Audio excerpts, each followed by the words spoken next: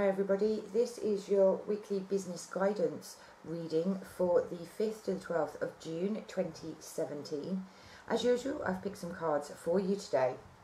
And the first card that we're looking at today is the Knight of Coins, or the Knight of Pentacles. This card is really about standing in your own power, standing up for the things that you believe in, standing up for your truths. Regardless of the people that are trying to hold you back, it's time to stand in that power, to be your authentic self, especially in your business, if you want to gain that know, like and trust factor from your potential clients. So sometimes it's hard to stand in our own power, to be our authentic selves, because we worry about what people around us think.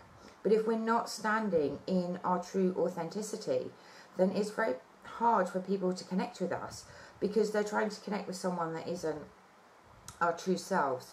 So it is time to, find that confidence, to stand up for yourself, to stand up for what you believe in, and really show your tribe, your clients, your potential clients, who you really are, so that they can start to connect with you. It's almost as if you've been hiding behind a mask, and it is time to remove that mask. The mask has been like protection for you, for yourself, so that you're not letting people in too much to discover the real you.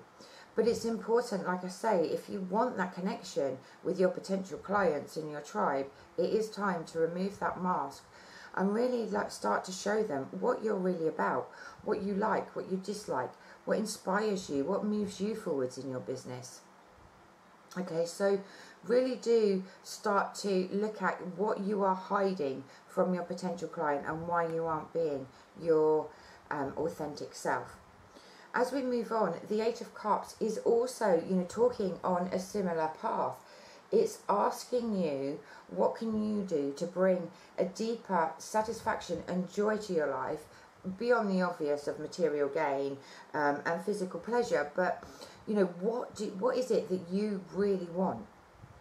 Okay, within your business, okay, because you're not quite on the right path, or you're not quite connecting with your soul clients, and it's really, really important that you do. So it almost feels like you're at a point of giving up, and this card is telling you, no, just look at things with a different perspective.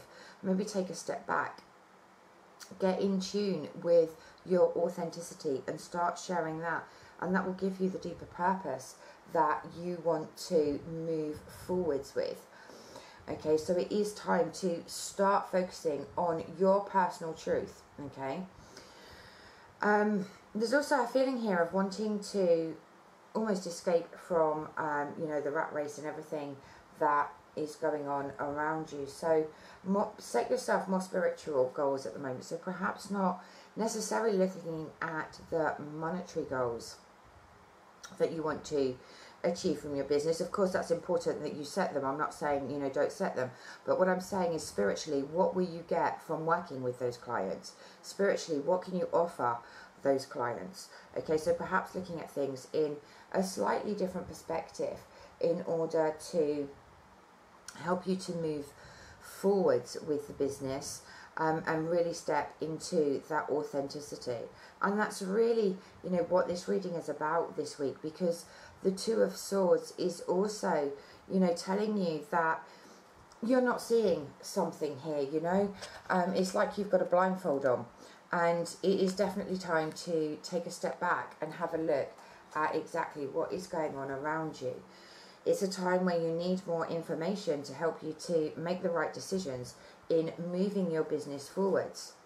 It also talks about counselling or coaching to help you to really get to where it is that you want to go, get to the bottom of your goals, to help you to really find your authenticity and what works with your soul clients in order to attract them.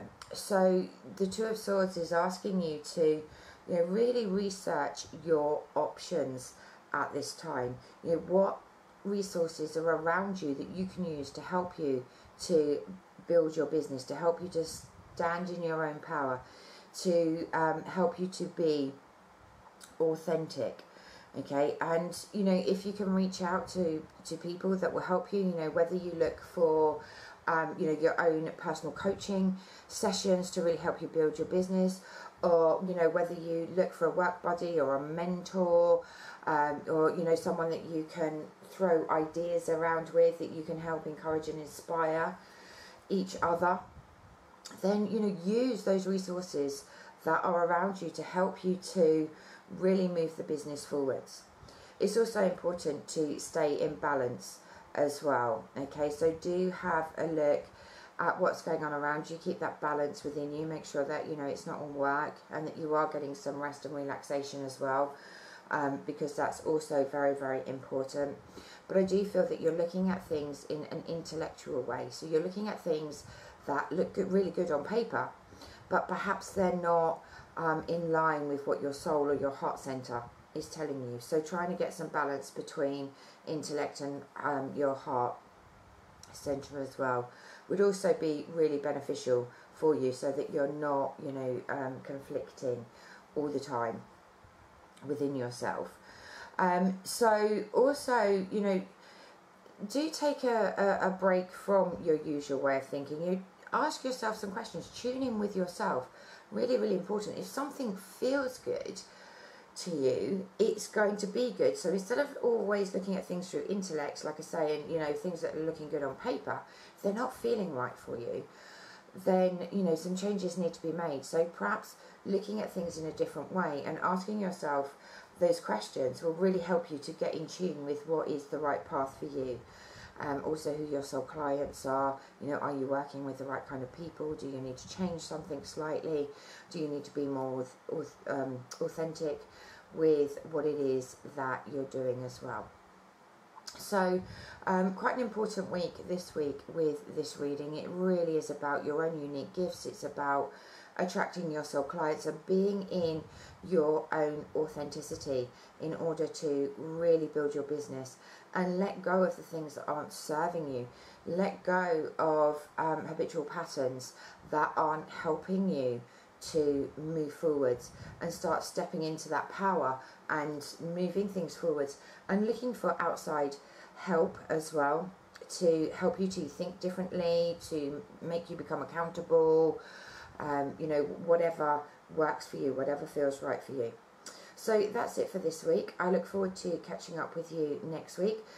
Please check out my YouTube channel and subscribe. And you can also find me on Facebook in my Facebook group, where we have lots of challenges, free readings, and lots of different inspirational things going on.